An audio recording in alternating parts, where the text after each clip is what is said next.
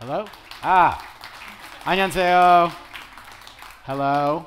I'm David Sax, journalist and writer and author of the book The Revenge of Analog, which I'm going to talk about today. The Revenge of Analog is something that is a phenomenon that I sort of observed and describe in the book. And it's really happened over the past decade or so, since the invention of the smartphone.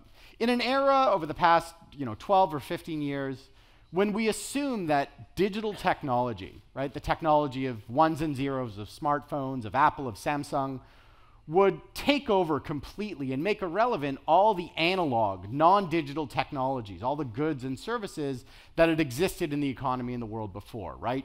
Books in bookstores, retail stores, paper, you name it, that there was this assumption that once digital came out, once there was sort of an equivalent in a software or hardware, then that analog thing would die. It would be thrown to the dust heap.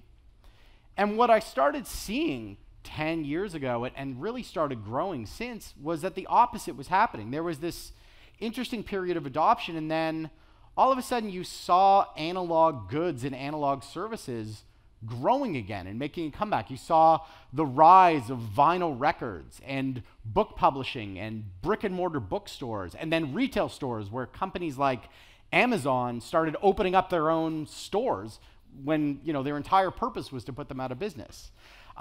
You saw it sort of not just in North America and Korea, but all over the world. And it was this phenomenon that nobody really understood why it was happening. It sort of flew contrary to our belief and idea of how technological progress works, right? Why is the revenge of analog happening? I'm going to tell you the first reason of why not, because this is the assumption, and it's the assumption by people who come from a different generation. There's this assumption that it's just nostalgia, that it's people who are in their 50s and 60s. They just want to cling to the old ways of doing things. They don't want to change. But the reality is, in every one of those categories, in every area that I've seen, whether it's music or books or retailing, the drivers of analog's renewed growth over the past decade have been those young people, people who are in their 30s and their 20s and even their teens. They're the ones who are actually going out and asking for this older technology, spending their money on it. Their consumer habits are the ones that are driving it. And so it's something new almost. And I break it down into two reasons of why that is, okay? The head and the heart. So let's start up top with the head. The head are all the logical reasons why analog makes sense, right? Analog is a set of tools. It's a technology. All the analog technologies, whether we're talking about film or records or paper, are a tool that is different and distinct from the tools of digital technology, of software, of hardware, of tablets, of phones, whatever. And so when you think about the tool, it provides a different way of doing things, and that different process drives a different result.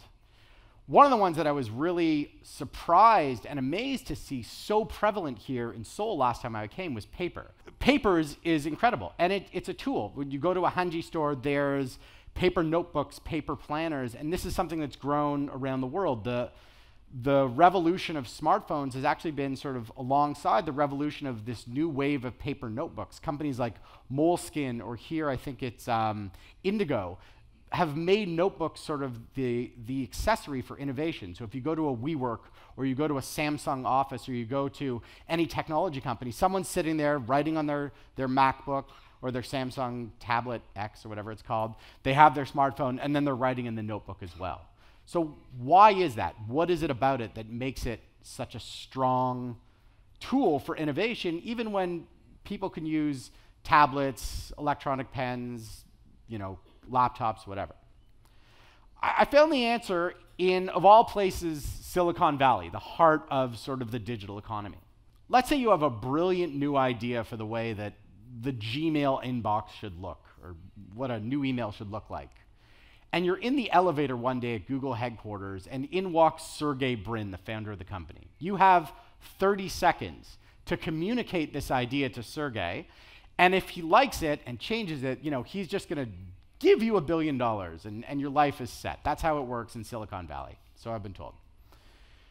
Are you going to pull out your laptop and open it up and turn it on and open up a new document and format that document and then pull out your pen and, oh no, the Bluetooth connection isn't working. Oh no, the Wi-Fi is not working. Boom, elevator opens. There goes your $1 billion and you're back to just making, I don't know, $500,000.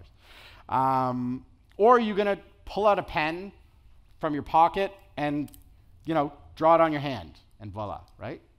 Paper, pen is a simple technology. It's limited in the size of the page, but what you can do in that is instantaneous, which is why so many of you are taking notes. You can draw, you can squiggle, you can do lines. It's not perfect, it's not pretty. You can fix that later in the computer or in better drafts, but it's still the best tool for getting ideas out of your head and into the world. But, analog in the world we live in, it's not just about the head. It's not about logic, right? It's about the illogical things, the heart. Does anyone here know Star Trek? Yeah. Yes? There's a few nerds in here, right? We're not just Dr. Spock, the logical, straight-thinking person. We're Captain Kirk. We're messy. We have emotions. And so what interests me, too, of the reason that's driving sort of the revenge of analog and the return of analog technologies and ideas is these very human, very illogical things, the drivers of the heart that make us want this stuff. I call it, the joy of analog. And it's the joy of two things. One is the joy of things, the joy of stuff. We love stuff. We love things. You walk out into any shopping district in this wonderful city and someone's selling you all sorts of stuff, mostly skin cream. But, you can get little teddy bears for your cell phone too. It's very human of us to want stuff, and it doesn't make sense, especially certain things like analog goods. I spend, $1,000, $2,000 a year on books and vinyl records, right? I have a Kindle e-reader. I have Spotify on my phone. I do not need to buy these big chunks of dead trees or these pieces of melted plastic to read and listen to music on it. But I don't care. I love it. I get joy from it. When I went to Korea Books here or a record store in Hongdae last time I was here, that for me was fun. I don't need to buy Louis Vuitton shoes at the boutique downstairs. I get to know a city and its culture and its people by going to bookstores, by going to record stores. And then I go home and I put these things on my wall and it gives my house sort of a sense of who I am, right? Have you ever been to the apartment of a young person, usually a man who has his first job in finance, and you walk in and it's like a big Samsung television and there's just like soy sauce and beer in the fridge and nothing on the walls? That's not sort of an advanced person living a Zen life. That's kind of sad. It's like a cry for help. We like to walk into places that have possessions and things that show who we are and our personality is. And that builds into something that's that sort of social element. I went yesterday with Taeyong, my editor, to a little cafe in Mapo, which is a book cafe, which is something that there's, dozens of all over Seoul, and I'm sure more around Korea. You don't see them in North America. They're these cafes, bookstores, or just little libraries. And what was amazing is people go there to drink coffee, read books, talk to other people about books. It's not a business. It's not just a place to get a book. It's a sense of community. And in a world where so much of that community is social media and online and what your photo is and, doing that, this is a place to actually connect face-to-face with real people. And that's the deeper value of analog. That's where it really hits in the heart.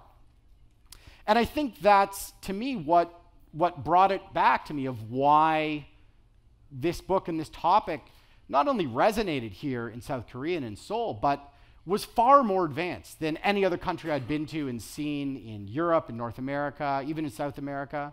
Far more advanced here. As I said, this is the most advanced civilization, the most advanced country in the world for digital adoption. And I think what you guys have come to understand is that the world isn't black or white. The world isn't digital or analog, Samsung or Apple, 1 or 0, right? The world is multifaceted. We are not just hurtling into a future where we're just going to give everything to the computers and be happy, because we realize that at the end of the day, we're flesh and blood creatures. We're human beings spinning on a planet, And we're going to relate to the world through the senses that we have, all 5 senses, the real world that we're in, right? People say, well, it doesn't matter because we're living in a digital world. No, we're living in the real world. And the world is analog. Look around you. Touch the person next to you. Shake their hand. You don't have to touch them. This is the world we're in. This is why we come to conferences like this, not just to hear someone like me yak away. You can read the book. It's to meet people. It's to have an experience, have a memory, build relationships, right? That's the essence of who we are. And no matter what technology we have and how good it is, that's what's going to speak to us. Whether it's professionally and whether we're trying to sell things to people and connect with consumers, or whether we're trying to connect with friends and with our family and the greater society around us. And I think that's one of the strengths of South Korea and one of the strengths of Seoul. So when we talk about knowledge and knowledge 5.0 and what's going to happen in the next 100 or 50 years, we talk about the future, we talk about technology. Yes, technology is going to grow. Yes, digital will become a bigger part of our lives. But I think analog will continue to grow with it, because we're still going to want to work with our head and our heart, and we're still going to want to interact with the world in a real way. Thank you very much. It's been a real pleasure.